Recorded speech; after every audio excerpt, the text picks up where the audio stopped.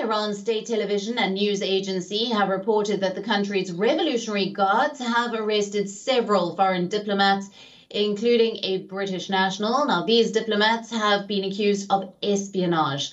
However, the British government was quick to deny these allegations, claiming that none of their personnel had been detained.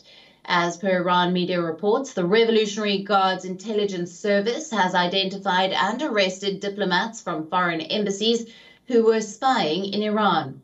According to the Fars, an Iranian news agency, a British diplomat was in fact eventually expelled from the country. However, according to Iranian state television reports, the Briton, who was identified as Giles Whittaker, was only expelled from the area of arrest in central Iran and not the country as a whole. Whittaker is the UK government's deputy head of mission in Iran. He has been accused of carrying out intelligence operations in military areas. The state media added that the British diplomat was among those who went to the shaded desert in central Iran as a tourist. He allegedly took photos in a prohibited area during a military exercise. Meanwhile, these reports were disputed by a Foreign Ministry spokesperson in London.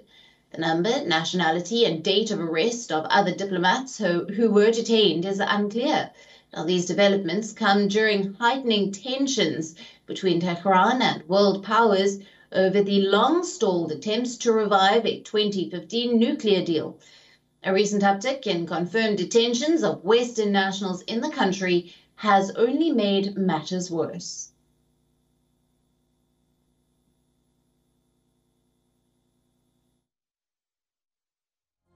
WION, now available in your country.